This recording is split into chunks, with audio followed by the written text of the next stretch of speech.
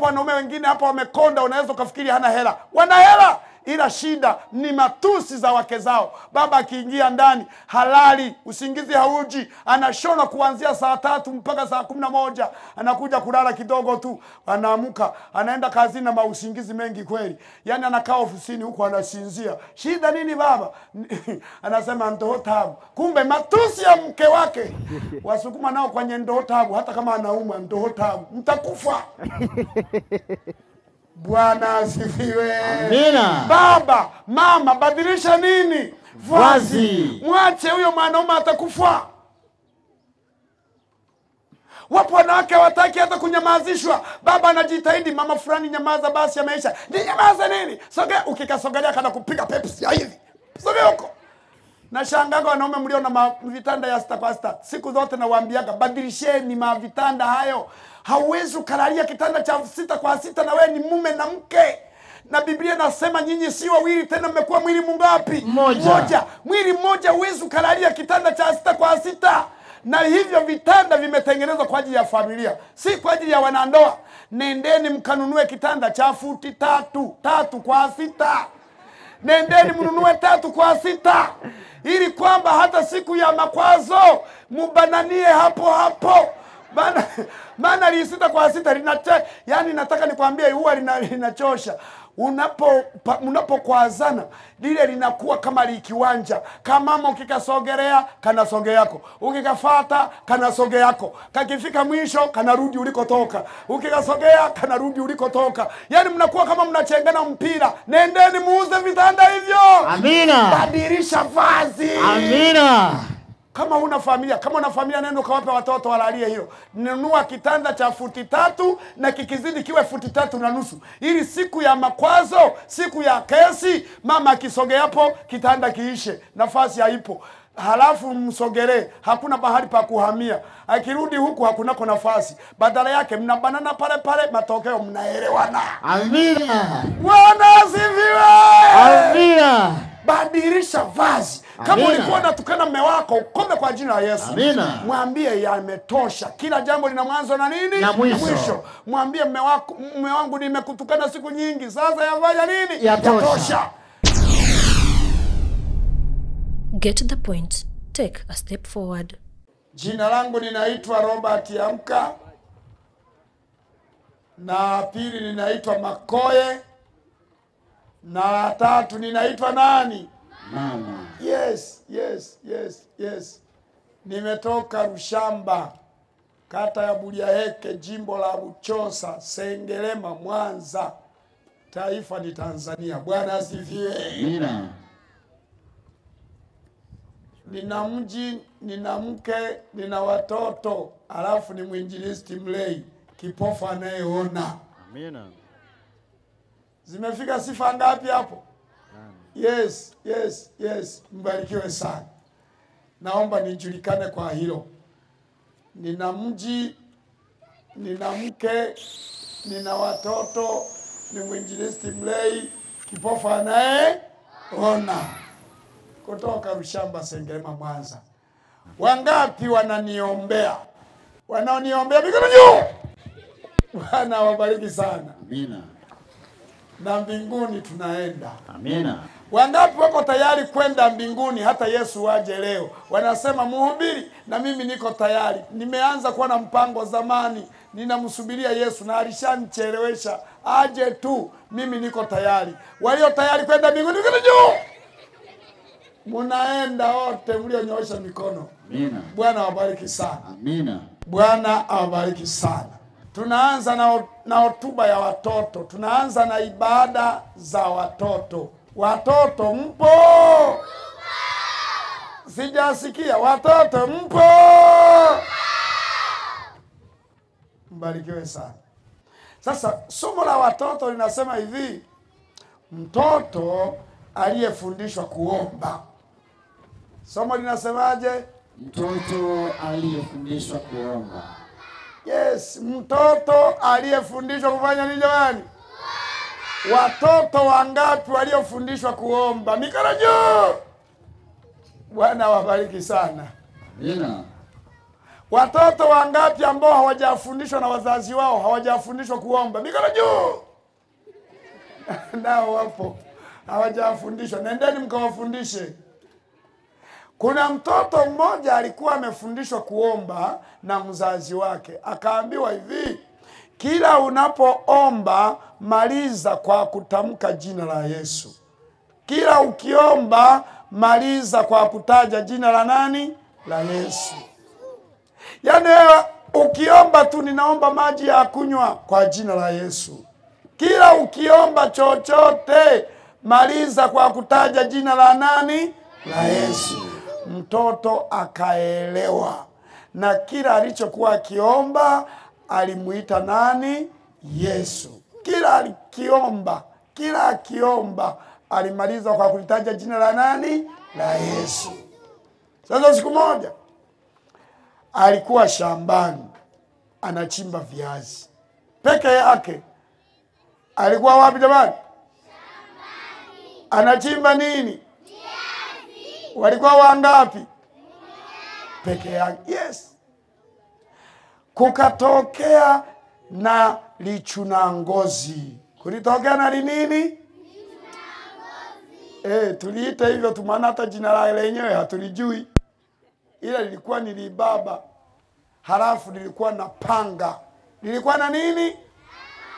Panga kali. Likatokea machakani huko. Pande la baba refu linakuja na panga. Na katoto kako peke yake yenyewe tu. Kanachimba ni jamani? Yes. Kalipoliona hilo libaba, hilo lichunangozi, kale katoto kalikuwa kameambiwa, kila ukiona hata ajali, ukiona hata ajali popote, omba kwa kumaliza na jina la nani? La Yesu. Omba kwa kumuita Yesu. Kale katoto kakakumbuka kalivyofundishwa. Kakaanza kuomba.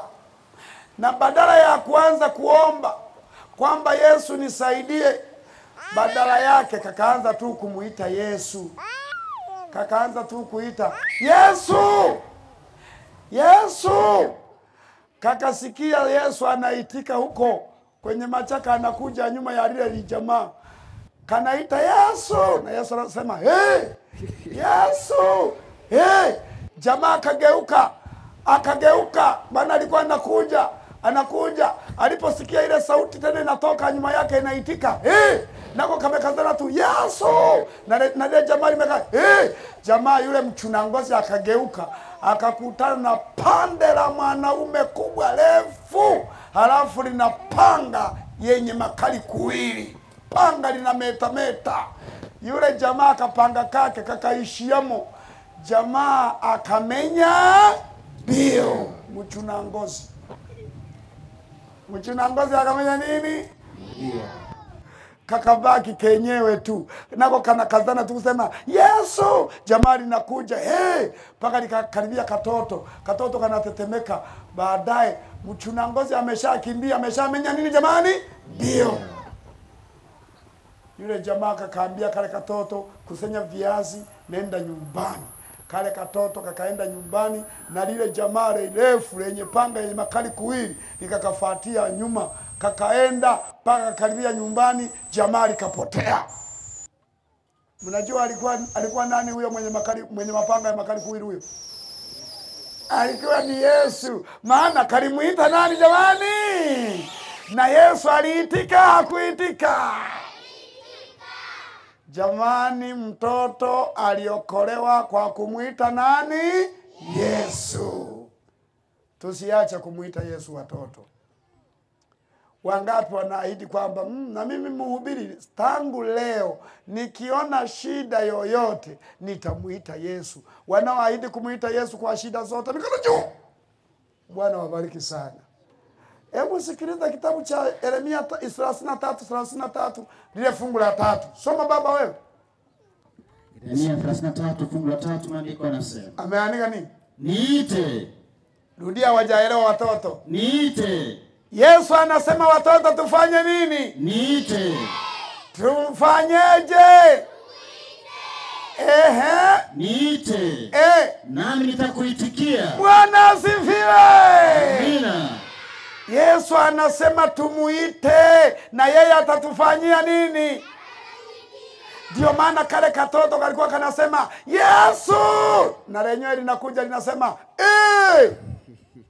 Niliitika. Yesu aliitika, hakuitika. Pande la mwanaume linakuja linakimbia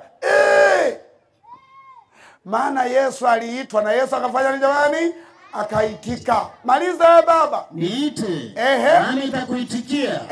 Nami nitakuonyesha mambo makubwa. Nitakuonyesha mambo makubwa. Magumu usiyoyajua. Magumu usiyoyajua. Katoto kakaokolewa na Yesu. Maana kalifundishwa kufanya nini jamani? Kuomba. Naomba na nyinyi muambie wazazi wawafundishe kufanya nini? Kuomba. Na kuanzia sasa muombe kwa kuita jina la nani? La Yesu. Yesu nisaidie. Yesu nifanyie hivi. Yesu ninataka hivi. Ninaomba kwa jina la nani? La Yesu. Watoto wangapi wamenielewa na wako tayari kumuita Yesu? Wakipatwa shida wanasema nitamuita Yesu kila siku, iwe usiku, iwe mchana, iwe asubuhi, iwe jioni, kwa amani, kwa shida, kwa adha, mimi nitamuita Yesu kwa kila jambo. Wanaoahidi kumuita Yesu kwa kila jambo mkono juu. Bwana awabariki sana. Amina. Sasa tunahitaji mtoto anayejua, aliyefundishwa kuomba. Watoto mpo? Watoto waliofundishwa kuomba. Tupate mtoto mmoja aliyefundishwa kuomba aje atuombe tunapoenda kuhitimisha ibada hii. Huyu hapa. Jo, omba mtoto. Watoto wote tusimame. Mpeni microphone huyo mtoto. Haleluya. Baba Mungu, tuongoza haya masaa, tumejifunza neno lako. Baba naomba umetulinda, umetuongoza hata sasa hivi tunapoenda nyumbani. Baba naomba katulinda, tuongoze tukarudi salama katika jina la Yesu. Amina. Amina. Bwana asifiwe. Amina. Wangapi wanakubali kwamba kweli Yesu ametenda maajabu kwenye mikutano hii? Wanaokubali hivyo mikono juu. Bwana wabariki. Amina. Huwezi ukaelewa Bwana ametenda maajabu.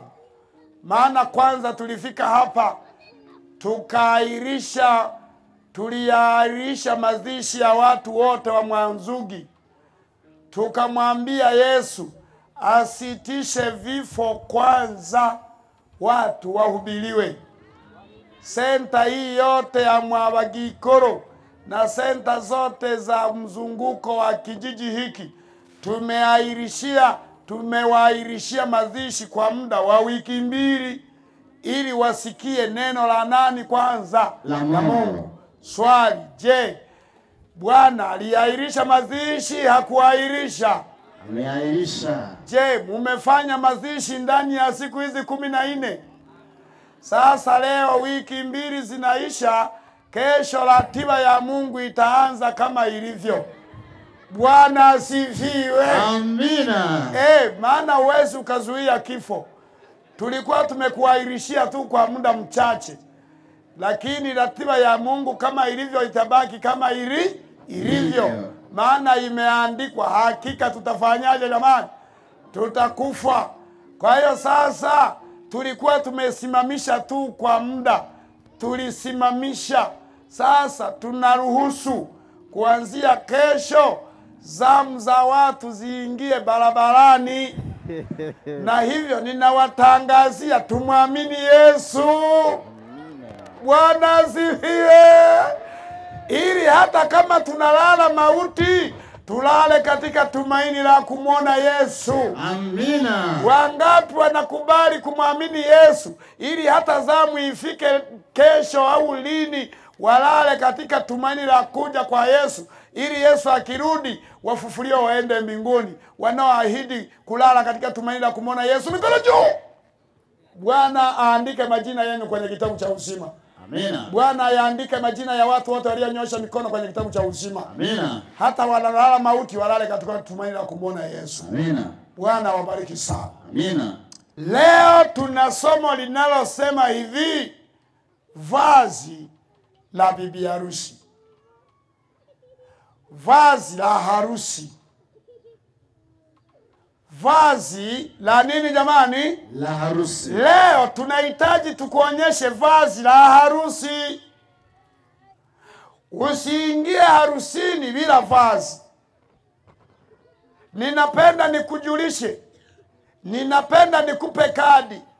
Popote ulipo, pale unaponitazama, na nakualika kwa harusi ya mwana kondoo. Amina. Bwana asifiwe. Amina. Ninakualika kwa harusi ya mwana kondoo. Amina. Si muda mrefu Yesu anakuja. Amina. Maana kitabu cha Yohana 14 fungu la kwanza ameandika maneno haya. Baba, sikia hapo, sikia mama. Biblia imeandikwa hivi. Neno la Mungu linasema, sikiliza vizuri hiyo. Usifadhaike mioyoni mwenu. Baba yangu, usifadhaike. Mama, usifadhaike. Kaka na dada, usifadhaike. Msifadhaike mioyoni mwenu. Msifadhaike mioyoni mwenu. Mnamwamini Mungu. Sikiliza hiyo. Mnamwamini Mungu. Endelea baba. Niamini mimi. Endelea. Nyumbani baba yangu. Nyumbani mwa baba yake. Kuna makao mengi. Kuna makao mengi. Kuna makao mengi. Endelea. Kama sivyo. Ningaliwaambia. Endelea. Maana. Endelea. Naenda kuandalia mahali. Yesu anasema naenda nikawaandalie mahali. Basi nikienda na kuandalia mahali. Nikienda na kuandalia mahali. Nitakuja tena. Bwana asifiwe. Amina. Yesu anasema anakwenda kutuandalia makao, na baada ya kutuandalia mahali atakuja tena. Maliza wewe. Niwakaribishe kwangu. Maliza. Ili nilipo mimi. Endelea. Nilipo mimi. Endelea. Nanyi muwepo. Bwana asifiwe. Amina. Yesu anasema anakwenda kutuandalia makao. Anasema na mimi nikienda na kuandalia mahali, nitakuja tena niwakaribishe wapi? Kwangu. Ili mahali nilipo mimi na nyinyi muwepo. Amina. Wangapi wanaomba Yesu anapokuja kuchukua watakatifu wake, anapokuja tena mara ya pili, na wakaribishwe mbinguni? Walio tayari kukaribishwa na Yesu, mikono juu. Bwana wakaribishe kuanzia sasa. Amina. Bwana akarimu mikono hiyo iliyonyooshwa. Amina. Wote mlionyosha mkaribishwe mbinguni. Amina. Yesu anakuja tena.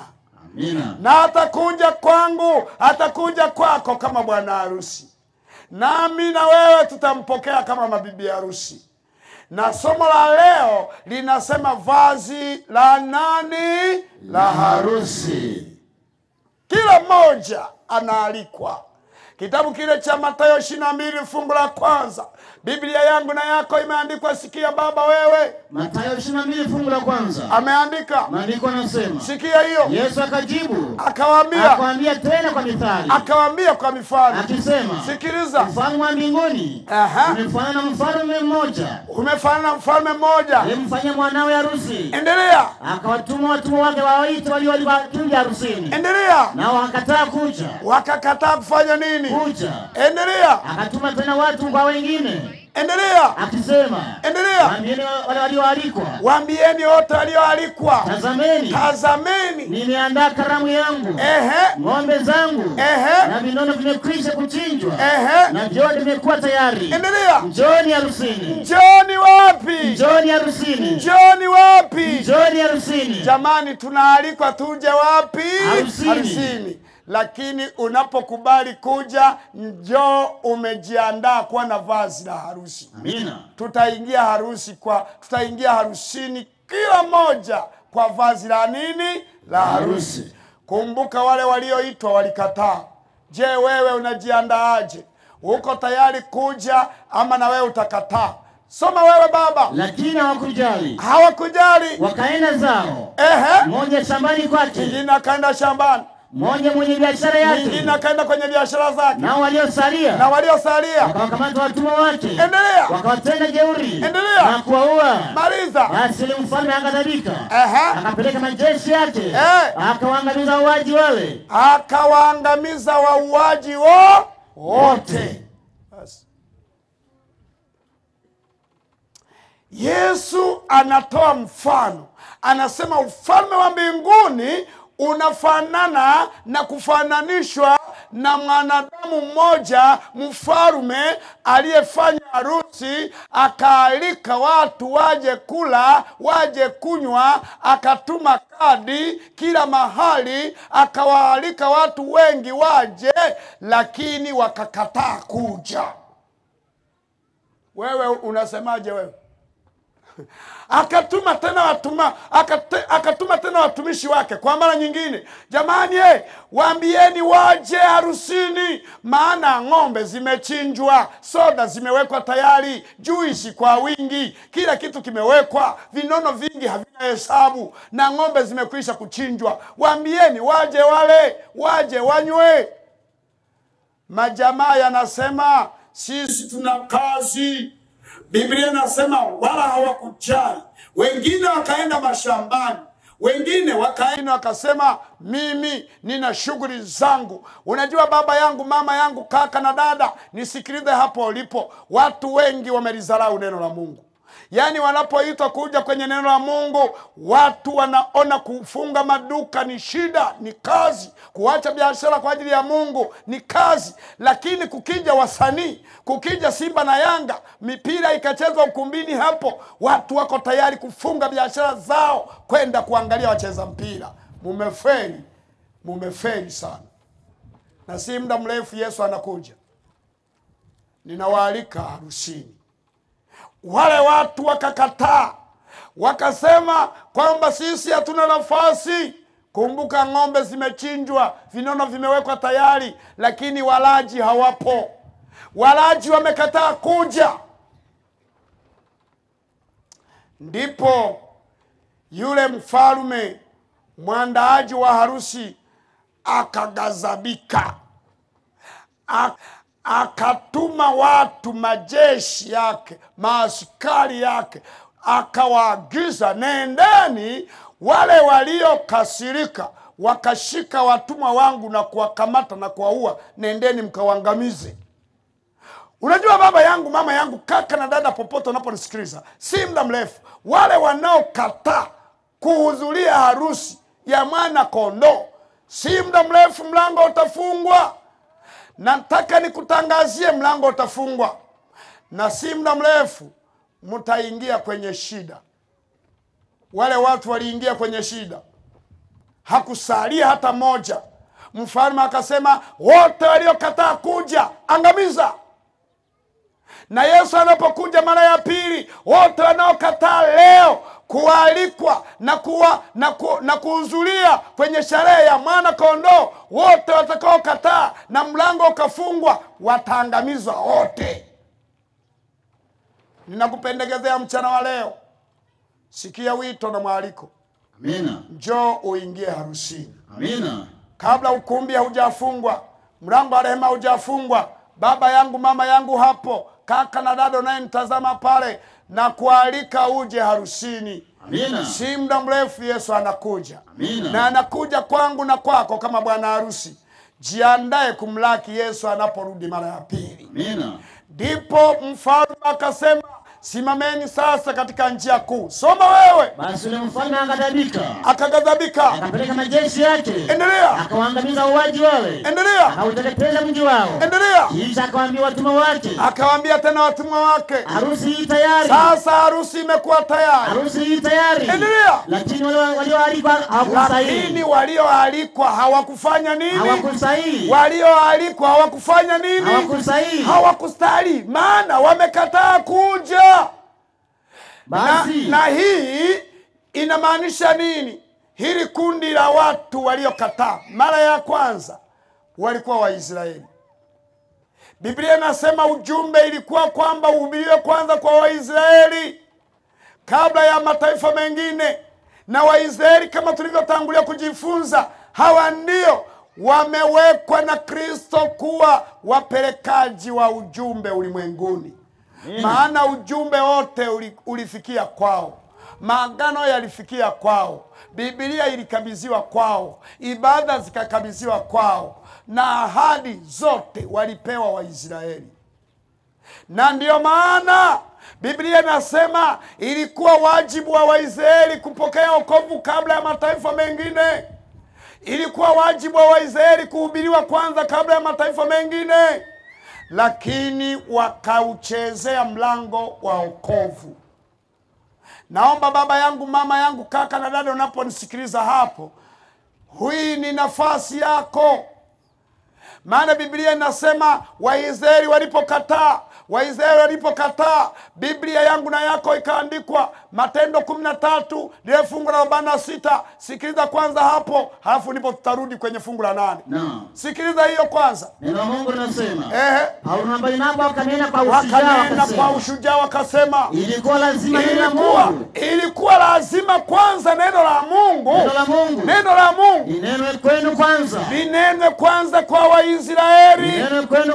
Linenwe kwenu kwanza. Lakini kwa sababu walilisukumia mbali na kujiona nafsi zenu kuwa hamkustahili, wakaona nafsi zao kuwa hazistahili, hawakustahili uzima wa milele. Angalieni sasa, wakapewa onyo. Twawageukia mataifa. Angalieni, twawageukia nini? Mataifa. Injili ikageuka kwa watu wote. Injili ikageukia mataifa yote. Na hapo ndipo mfalme anasema kwa mara ya pili, simameni sasa katika njia kuu. Waisraeli wamekataa ujumbe, wameusukumia mbali ujumbe.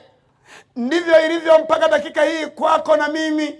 Kuna watu tunasikia mahubiri, lakini neno linalohubiriwa kwetu tumelisukumia mbali. Wengine tumefungwa na kazi za maisha, wengine tumefungwa na shughuli za maisha, wengine tumefungwa na kiburi, wengine tumefungwa tu na pepo za ubishi. Neno la Mungu tumelisukumia wapi?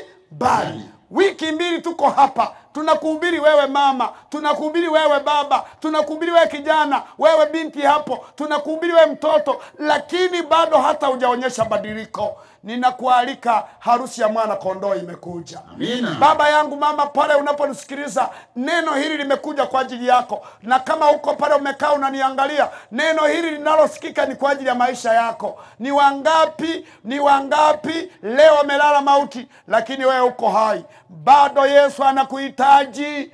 Bado Yesu anakutafuta. Bado Yesu anakuita. Na kama uko pale unanisikiliza, ninakualika leo, njoo ufunge ndoa na mwana kondoo. Na kufunga ndoa na Kristo leo ni kukubali kubatizwa. Muamini Yesu ukabatizwe. Ndipo mfalme akawaambia watumwa wake, sikia wewe. Kisha akawaambia watumwa wake. Tuko kwenye Mathayo 22 fungu la 8.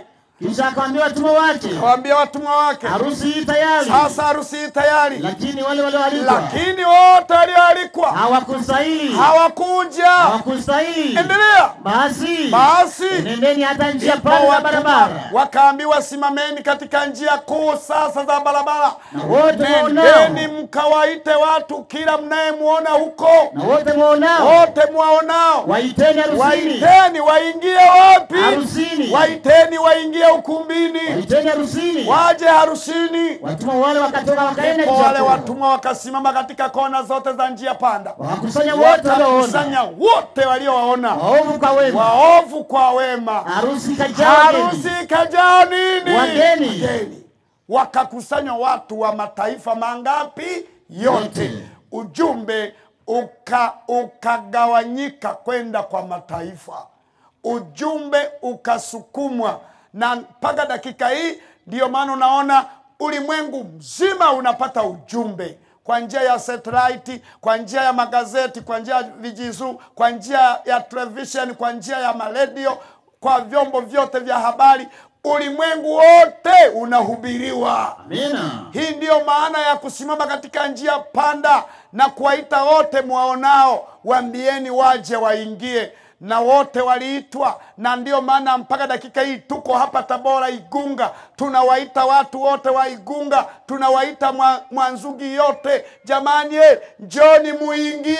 Amina. Yesu anahitaji watu waingie. Na kuingia kwangu, kuingia kwako ni kumwamini Yesu leo na kubatizwa. Amina. Kuingia ndani ya ukumbi huu, muamini Yesu. Amina. Popote unaponiangalia pale baba, unaponiangalia pale mama, leo ni siku yako. yako ni tarehe yako ya kualikwa kuingia harusini. Amina. Maana kesho hauijui. Na kualika baba, na kualika mama, na kualika kaka yangu na dada, ninawaalika muingie kwenye ukumbi leo. Amina. Na kuingia ndani ya ukumbi huu ni kumwamini Yesu na kubatizwa. Amina. Ndipo ukumbi ukajaa nini?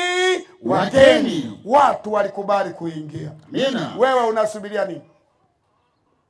Endelea msomaji. Lakini alipoingia yule mfalme, ndipo mfalme akaingia sasa. ili kuwatazama wageni wake. Akaona mle. Ndipo akamwona binadamu mmoja miongoni mwa walioingia. Akamwona mtu mmoja.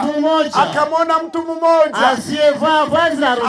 Akaonekana yule jamaa hakuvaa vazi la nini? Vazi la harusi. Naomba unisikize kidogo. Kipindi waaliko wanakuja, ilivyokuwa desturi ya watu wa mashariki, walikuwa wakija na kuyavua mavazi yote, mavazi yao waliotoka nayo nyumbani. Mavazi ya harusi yalikuwa yameandaliwa hapo na mwandaaji wa harusi. Kila anayekuja avue mavazi ya nyumbani, ayavue mavazi yake, avue vazi la nini? La harusi. Wote waliokuja walivua mavazi ya nyumbani, walivua mavazi ya kwao, wakapewa mavazi ya nini? Ya harusi.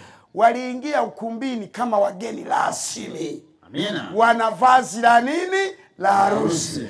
Lakini mmoja yeye akajipenyeza njia zingine za kona, wala hakwenda kubadili mavazi, akaingia na mavazi ya kwake yale yale kwenye ukumbi. Ushamba sana huo. Wenzako anabadili mavazi, wewe unaingia na yale yale. Una akili gani wewe baba? Mama, wewe una akili gani? Wewe kaka na dada unayeniangalia pale, unayenitazama pale, una akili gani? Wenzako wanabadili mavazi, wanaingia kwa mavazi rasmi harusini, halafu wewe unaingia tu na masempele ya kwako. Unafikiria nini wewe? Akili yako ikoje wewe? Unapohitaji kuingia harusini, nisikilize vizuri hapo. Unapohitaji kuingia harusini baba, wewe badilisha vazi. Amina. Badilisha mavazi. Amina. Ingia harusini kwa vazi rasmi. Amina. Wengine wote waliingia na vazi rasmi. Wote wakabadili mavazi. Lakini njemba mmoja, mwanaume mmoja, akaingia kwa mavazi yake ya wapi? Ya nyumbani. Sielewi yalikuwaje. Akaingia nayo. Sasa mfalme akaja anakagua wageni wake. Anakagua, je, wote wamevaa kiharusi? Wote wana vazi la harusi?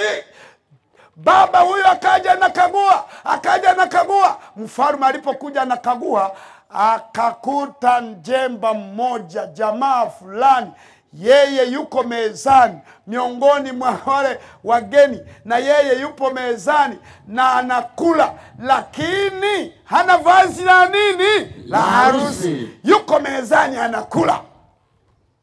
Jamaa hata aibu hauna. Wenzako wote wamebadili mavazi, wewe upo mezani, wenzako ana mavazi rasmi, wewe una mavazi ya nyumbani, halafu unakula. Kwenye kula hata uogopi.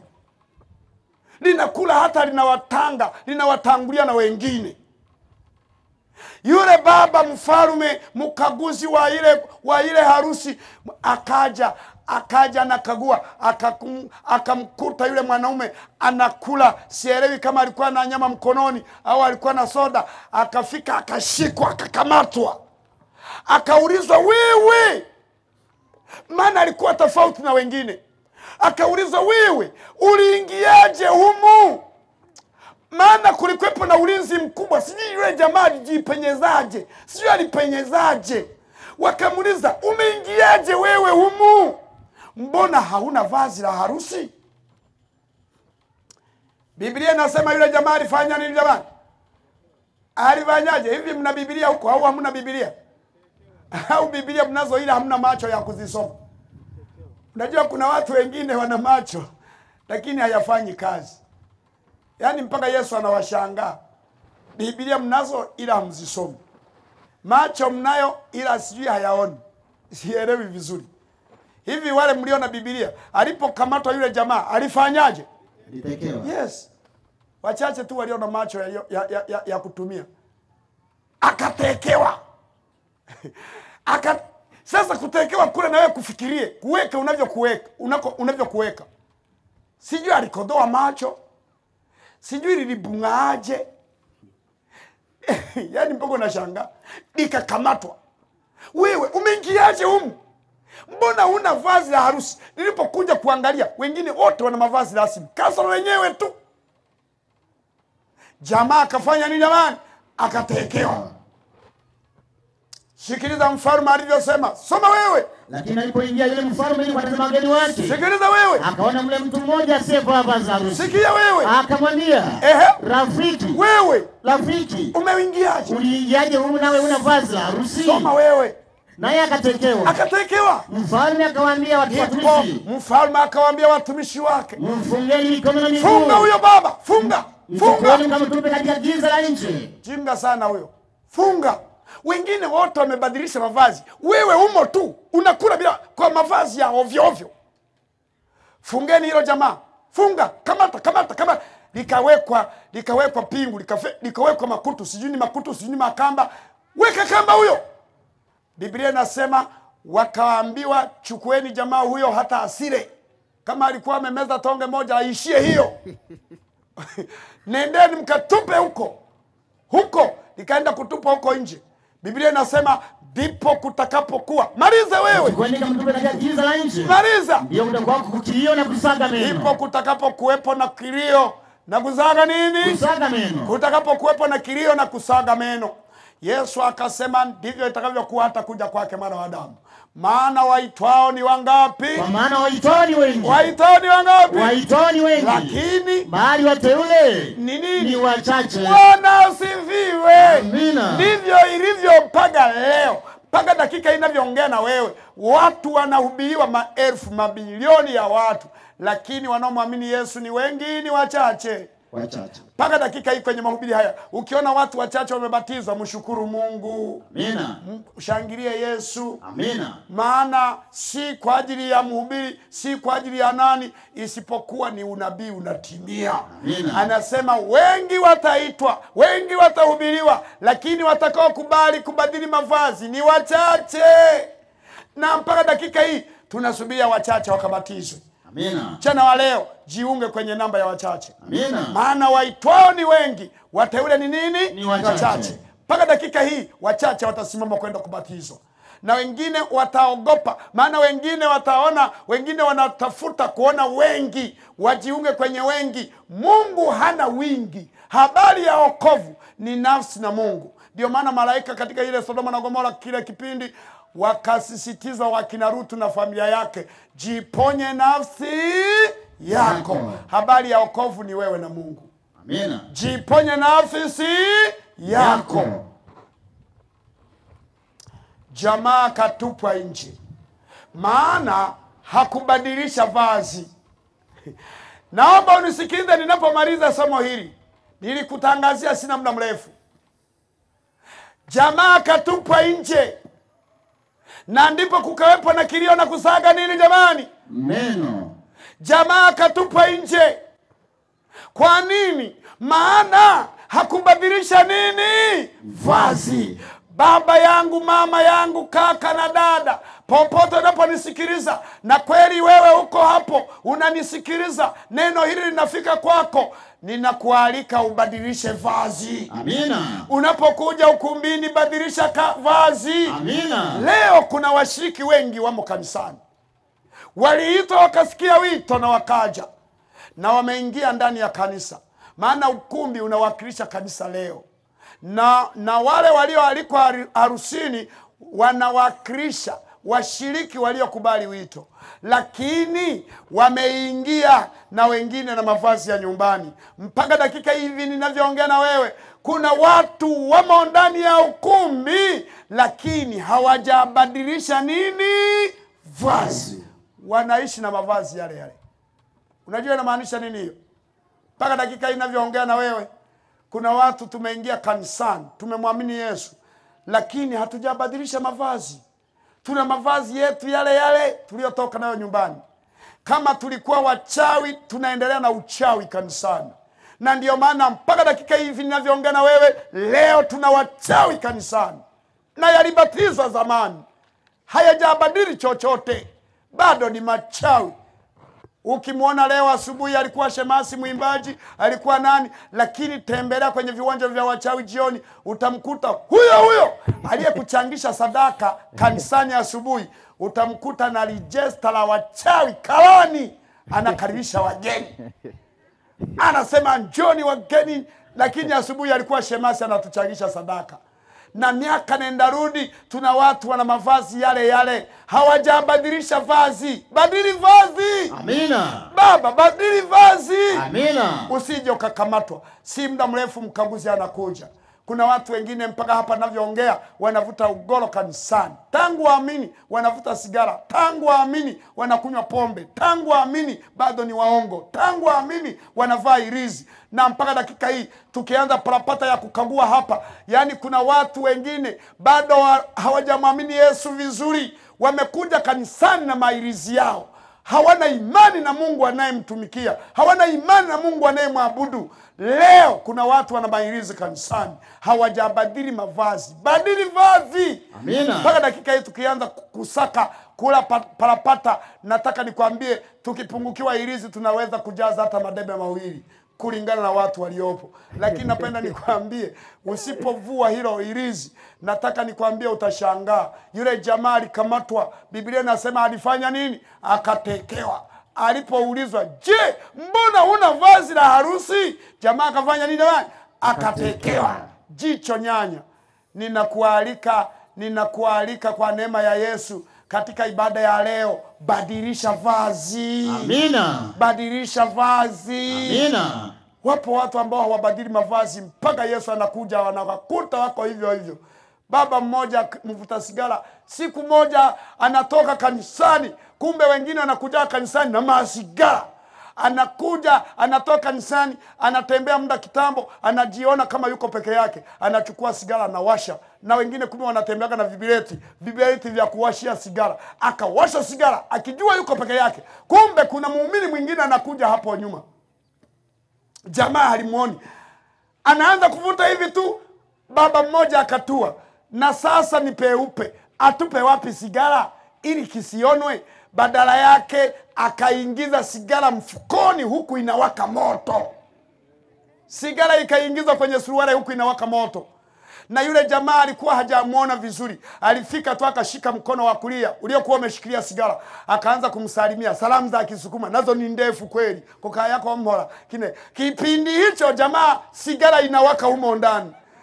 Baba naye salamu haiishi. Anakuwa anataka kuchomoa mkono ili ajishike hivi, jamaa limekandamiza tu vidole. Akashtukia nyanyapuzo za ndani zimeungua.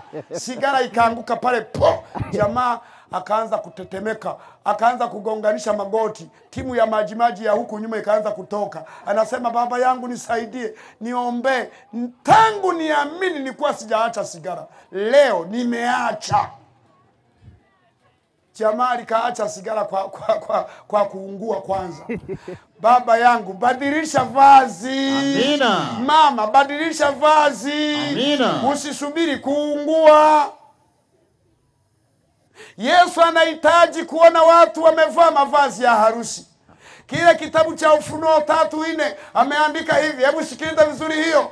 Ufunuo sura ya 3. Bado 4, fungu la 4 ameandika. Andiko anasema, sikia hii. "Lakini unayo majina machache katika Sardi." Tunayo majina mangapi jamani? Machache. Mpaka dakika hii tuna wateule wachache kanisani waliokubali kubadili mavazi mpaka dakika hii, lakini asilimia nyingi watu wamekuja na mavazi yao ya nyumbani.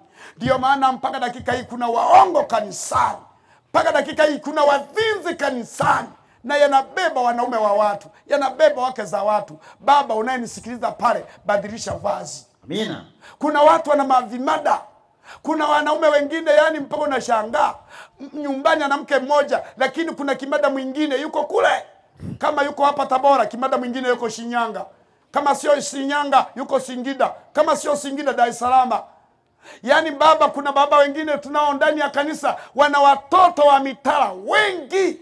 Na siku ya mazishi mtashangaa, watoto watakuwa wanakuja wanalia, "Ni baba," wana mama zao. Sijui mtawafanyaje.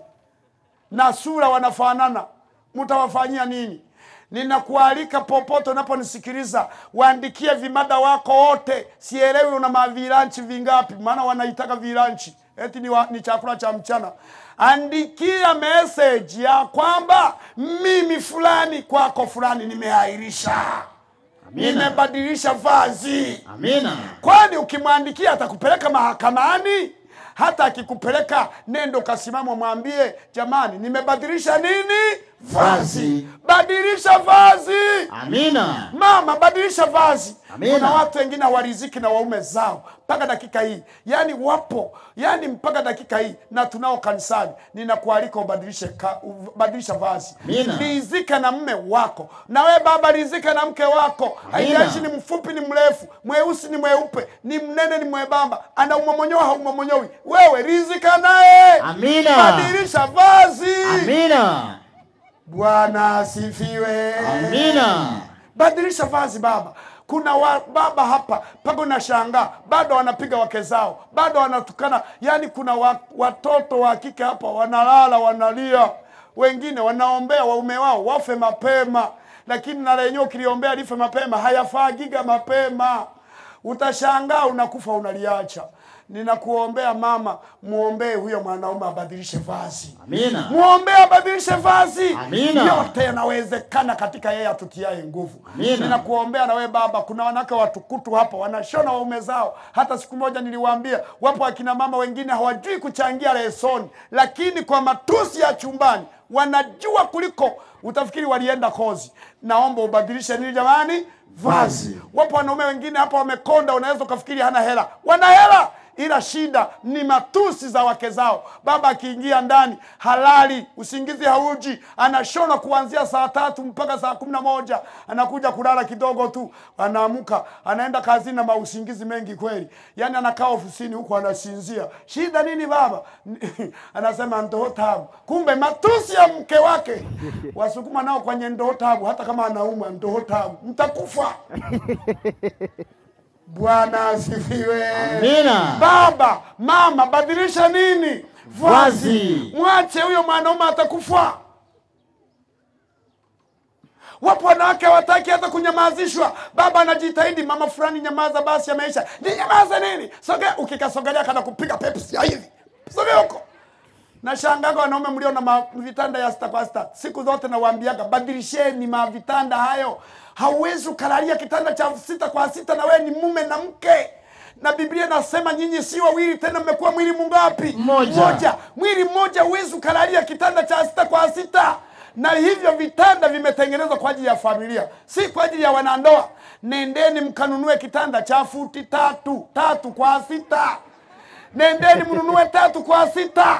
Ili kwamba hata siku ya makwazo mubananie hapo hapo.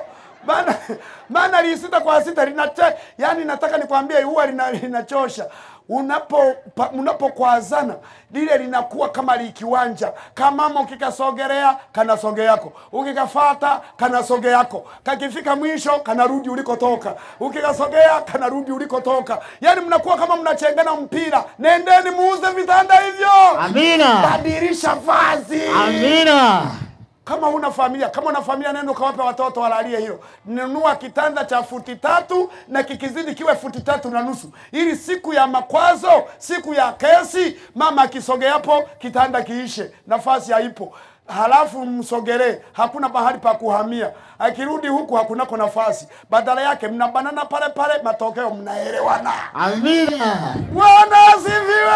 Amina. Badilisha vazi. Kama ulikuwa unatukana mume wako, ukome kwa jina la Yesu. Amina. Mwambie yametosha. Kila jambo lina mwanzo na nini? Na mwisho. Mwambie mume wangu nimekutukana siku nyingi, sasa yafanya nini? Yatosha.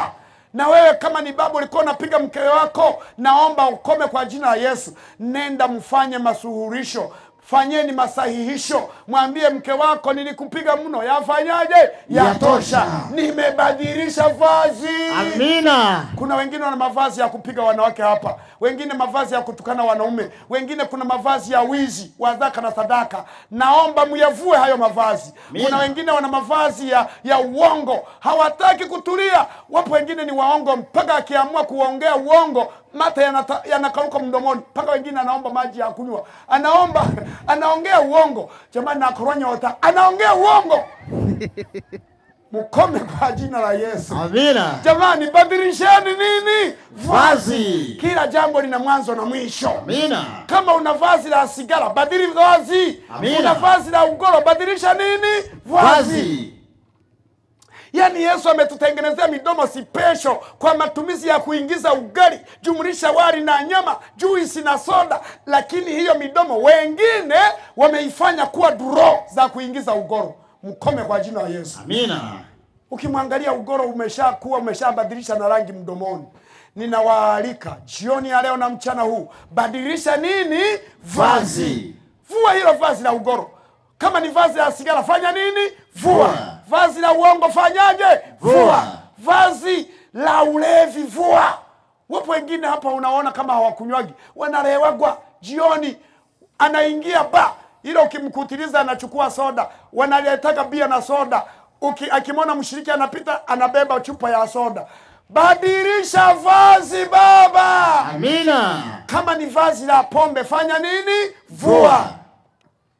Na Yesu anasema hivi, hebu usikilize kitabu cha Ufunuo 22:14. Ameandika hivi Yesu. Ufunuo 22:14. Ameandika aje Yesu? Maandiko yanasema. Ameandika hivi, heri wazifua nguo zao. heri wanaofua nguo zao mchana wa leo. Wanaofua nguo zao mchana wa leo. Wawe na amri. Wawe na amri. Wawe na amri. Kuendea ule mti wa nini? Uzima. Na kuingia mjini. Na kuingia mjini. Na kuingia mjini. Na kuingia mjini. Kwa milango yake. Kwa milango yake. Amina. Maana wamebadilisha nini? Vazi. Wamefua mavazi yao. Amina. Bwana asifiwe. Amina. Rafiki zangu wapendwa, tumehubiriwa mno. Wapendwa, yatosha. Leo tubadilishe mavazi. Amina. Kama ulikuwa na vazi la ulevi, badilisha. Amina. Vazi la uchawi, badilisha. Amina. Kuna wachawi hapa ambao walishapinda na migongo na wako kanisani. Nilishapinda na mgongo kwa ajili ya kubebwa na maafisi kila leo. Ninaomba leo kayape notice hayo maafisi. Nendo ukalishike masikio, uliambie fisi wangu, nimekupenda na umenibeba siku nyingi. Leo yafanya nini? Yatosha. Nimerudisha kadi. Rudi milimani. Amina. Nimebadilisha vazi. Rudi wapi? Milimani. Kwani itakuwaje? Atakufanya nini huyo fisi? Atakupeleka wapi? Nenda ukayaswake, jagi mkakapeche, yamebana vyumba bure. Fukuza fisi. Amina. Leo ni siku ya kubadilisha nini? Vazi. Badili vazi. Amina. Ninawaombea watu wote wa Mwanzugi, Igunga yote, Tabora, badilisheni mavazi. Amina. Wakorofi na wagomvi, badili vazi. Amina. Watukanaji, wanawake wanaojua kuna wanawake wanajua kutukana. Rafiki zangu, anajua kutukana kuliko kuimba. Ukiliambia kuimba kwaya ninasema sina sauti. Sijui kuimba, nisikizie kwenye kurofula sasa. Mabango kwa mume wake. Na ngorengo osho wewe. Na kati ya tusi baya ambalo silipendi duniani katika maisha yangu yote ni kuniambia na ngorengo osho wewe. Ni tusi baya mno lile, nafua kupiga hata kiboko hata kofi. Yani unadhalau kabisa. Yani unamwambia mume wako na ngorengo osho wewe, suruale tu. Na wewe ni mwanaume. Unayemwambia ni suruale tu. Wewe una watoto wake 6. Halafu umeninginiza ni mimba la 7. Hiyo mimba ni ya nani? Badilisha nini? Vazi. Badili vazi, baba yangu, mama yangu, kaka yangu, dada, popote mnako nisikiliza. Wengine ni wahuni, hamtaki kutulia. Kila leo mnabadilisha wanaume, kila leo mnabadilisha vijana. Leo mmefanya wanaume kama mavitenge, na wengine mmefanya wasichana kama masheti. Ninawaombea jioni ya leo na mchana huu, popote unaponiangalia kwa TV, badilisha nini? Vazi. Utafanya yote hayo mpaka lini? Utafanya starehe hizo mpaka lini? Ninakualika uingie ukumbini. Na unapoingia, badilisha nini? Vazi. Wangapi wamenielewa? Mikono juu. Leo ni siku ya kubadilisha mavazi.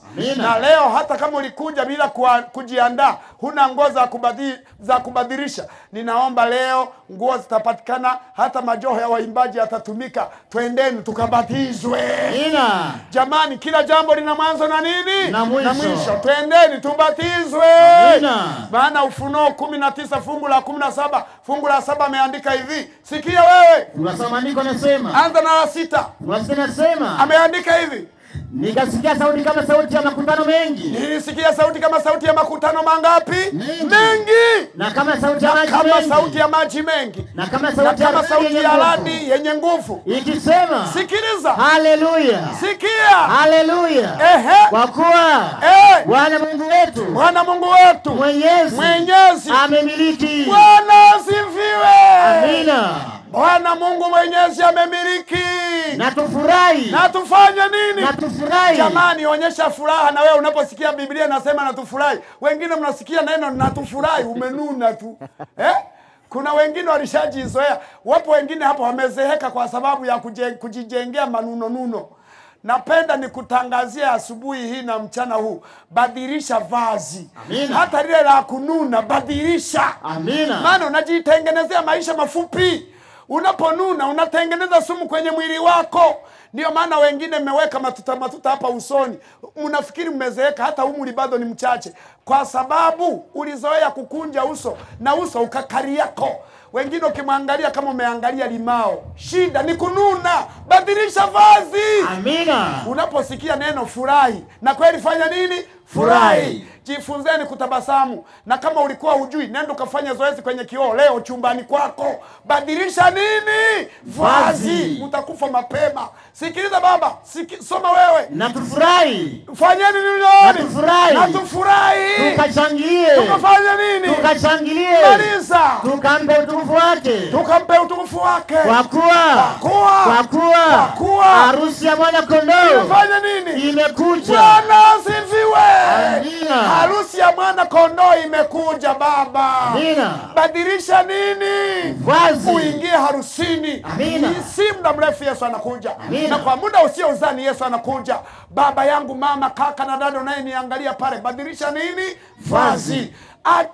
Acha dhambi. Njoo muamini Yesu jioni ya leo. Mchana huu njoo kabatizwe. Njoo muamini Yesu, mfunge ndoa na mwana kondoo. Maana si muda mrefu harusi ya mwana kondoo inakuja. Amina. Soma wewe. Harusi ya mwana kondoo imekuja. Inakuja. Na mkewe amejiweka tayari. Amejiweka nini? Tayari. Endelea. Naye amepewa kuvikwa kitani nzuri. Naye amepewa kuvikwa kitani nzuri. Maliza. Ing'arayo. Yenye kung'aa. Safi. Kwa maana. Sikia hiyo. Kwa maana. Maliza. Kitani nzuri hiyo. Ni nini? Kitani nzuri hiyo. Ni nini? Ni matendo ya haki ya watakatifu. Bwana asifiwe. Amina. Kumbe kitani nzuri, vazi la harusi, sio lingine, ni matendo masafi, matendo mazuri ya watu gani? Ya watakatifu. Ni matendo ya haki ya watakatifu. Amina. Tunapokuambia kubadilisha vazi, maana yake badilisha matendo. Amina. Kama ulikuwa mwizi, acha. Amina. Ulikuwa mchawi, acha. Amina. Ulikuwa mvuta sigara na ugoro, acha. Amina. Ulikuwa muongo, acha. Amina. Ulikuwa mwanaume wa kubadilisha wanawake, badilisha vazi. Amina. Vazi linalozungumzwa ni matendo ya watakatifu na matendo ya haki ya watakatifu. Amina. Matendo ya haki ya watakatifu. Amina. Sijasikia kule nyuma, ni matendo ya haki ya watakatifu. Wanaokubali kuyabadilisha mavazi, mikono juu. Simameni. Amen. Haleluya. Amen. Haleluya.